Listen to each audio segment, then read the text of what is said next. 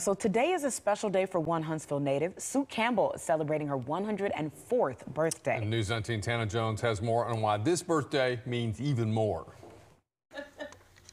On Friday, one of North Alabama's own, celebrating quite the milestone, her 104th birthday. Sue Campbell was born in 1918 and raised in Madison County. She married Robert Lee Campbell, and together they had 2 children.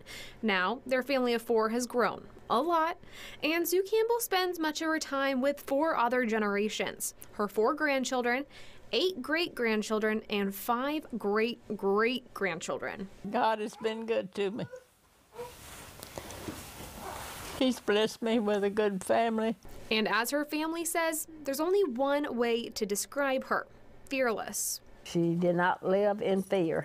Through not living in fear, Sue Campbell not only beat COVID, but she defied even more odds. My mother went to Regency 4 years ago under hospice with 6 months to live.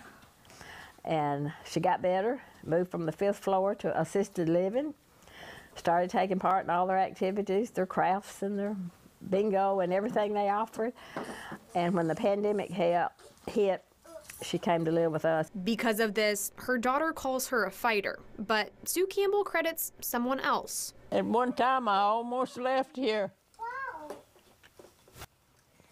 But God didn't have my mansion ready. But God has been good to me.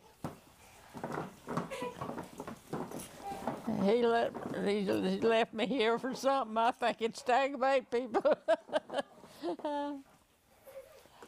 I love people, though. And her positive light and love for people is something that keeps her entire family inspired.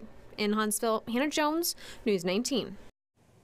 And that picture with the little one there is something else. Oh, goodness. The celebration for Sue Campbell will continue all weekend. All her family and friends are spending their Saturday afternoon with a come-and-go birthday party. And as you can imagine, there will be plenty of cake. Plenty of cake.